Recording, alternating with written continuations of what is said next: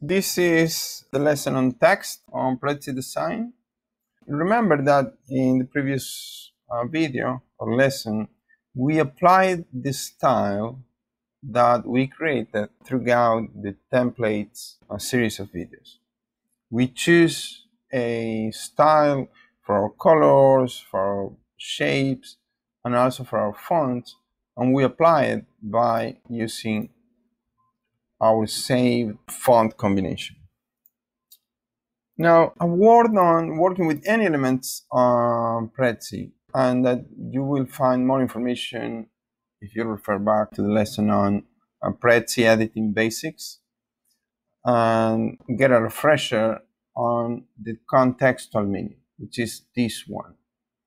Every time you select an element, you will get that this menu changes. If I choose a topic, I have different options than if I choose text, for example.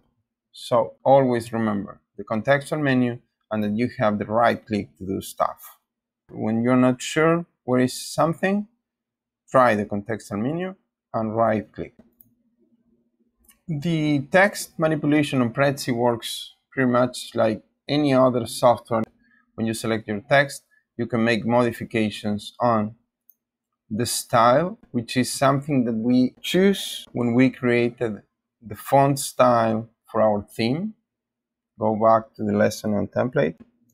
We can choose the specific font. I suggest when you use the same font throughout the presentation, it's easy for you to replace the font by just replacing the font and updating the style. Okay? In this way, you are updating your font style. If you use the heading on title, subtitle, subtitle 2, body, and body 2, where you can have usually a dark and a lighter font for different backgrounds, when you need to make a modification to the entire presentation, it's just about updating the style.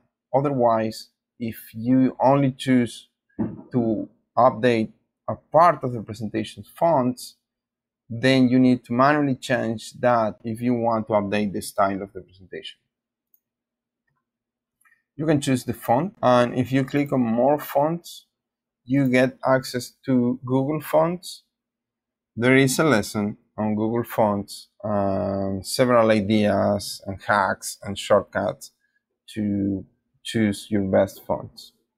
When you choose a font on Google, it's adding it to the list of fonts available on Prezi. So if I choose this, and this one, I will update the fonts that are available on Prezi, and then I need to go back and choose one of the fonts that I just added. Like this one. We can decrease the size. Again, be careful with this. It's better if you decrease the size of your title on your font style through editing your theme rather than modifying just the size of this title. Those kind of changes are for specific sections. We will talk about that in a moment. I can increase the size. I can use bold. I can use italic depending on the fonts. Some fonts come with the option of italics. Some fonts don't. So it's not about what Prezi can do, but the capabilities of the font that is being installed. I can choose the color of the font.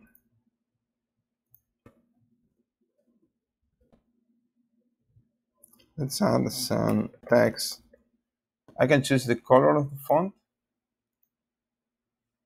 By using the scheme colors, I'm using the colors that I set in this style when I created the theme for my company, my client, or my project. So by using the scheme colors, I'm making sure that I'm being solid throughout the presentation by using the same colors again and again, instead of having a lot of unmatching colors. I can have a color for the background, like this or this. I can avoid that. Also on colors, I can choose the opacity, so like a transparency, okay? So I can use a variation of the same color with transparency filling for example, the title. The text on Prezi works on text boxes, so which is the area that I give the text to work on. If I keep writing, the text goes down because I'm limiting horizontally the maximum area that the text can use. Horizontally. If I go down, the text box expands. Otherwise, the text will disappear. Probably I want to use my logo instead of the words TeachMePrezi there, which I can do with insert image. So instead of having this text, I'm probably going to have our logo here. I can also have bullet points.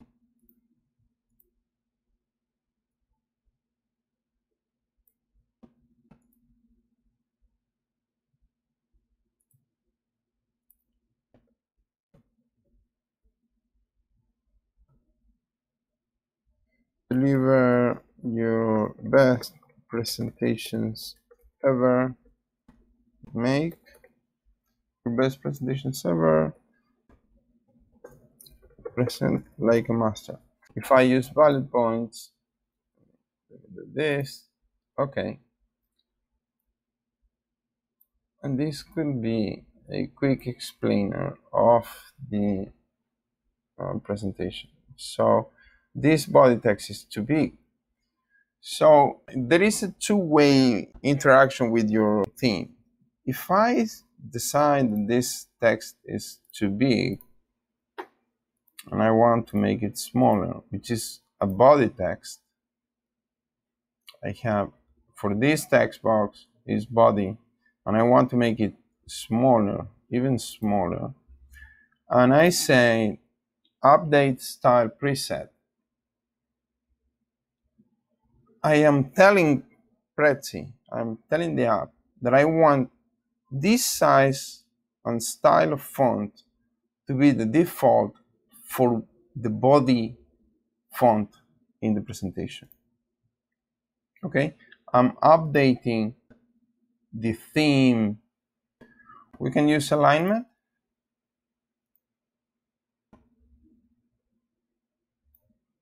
I don't like using bullet points, so if you don't mind, I'm going to get rid of them.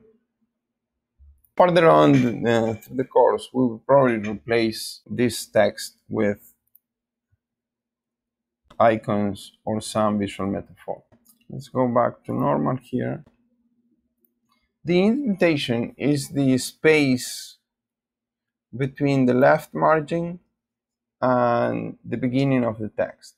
If I increase the indentation, I will have a separation between the margin and the text. And I can have different indentations for different lines on my text or sentence. In this way, I can create, for example, a hierarchy of descriptions. Whenever I have a text box, I can also add them to my library. That means that I can reuse this element at any time in any other presentation. There is a lesson specific on my library. I suggest you take a look if you create presentations that often need the same kind of content or layouts or elements. So for now, we are going to get rid of this text box and also of this description. This is our Prezi course. We're going to add this here. This is subtitle. I want to use a different font for the subtitles. I choose a different font for the subtitles, and if I click on it and I right click on my mouse, I can update the style preset. We will get to finding the perfect font as we go creating the presentation, depending on the content and depending on what we are actually doing. For now, let's choose this as secondary font. So we have two different fonts. We can differentiate them and also make a decision of what is the font that we want for secondary titles instead of the body and so on.